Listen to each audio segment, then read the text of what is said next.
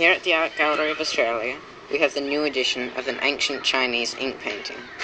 The ink painting is of two twin sticks of bamboo, and the ancient Chinese have used the technique of brushwork to paint the bamboos, and have also used a blowing technique, which has spread the smaller blobs of ink into a structure that looks like sticks coming out of the bamboo. The ancient Chinese used to use these techniques a lot in their paintings, and they used to paint birds and small flowers. We paid $30 million for this painting. It was painted in ancient China and the brushwork is just phenomenal. As you can see here, it has two names on it. One is Will and the other one is translated to Paris. Absolute beautiful piece of work. It was found about 30 years ago in the middle of a cave and we pulled it out. Actually, no, some scientists pulled it out and then some historians identified where it came from. Ladies and gentlemen, this is the most fine piece of Chinese ink art ever discovered in Australia.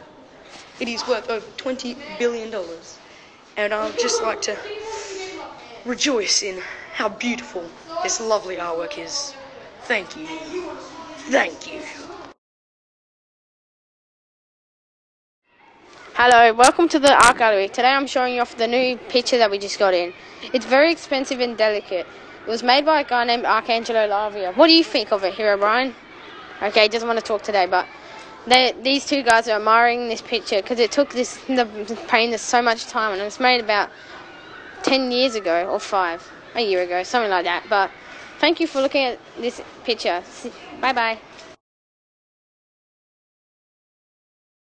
This is our latest painting in our ancient Chinese collection. This painting was made by Wan Bangbing back in 226 BC when he got bored one day and he painted it.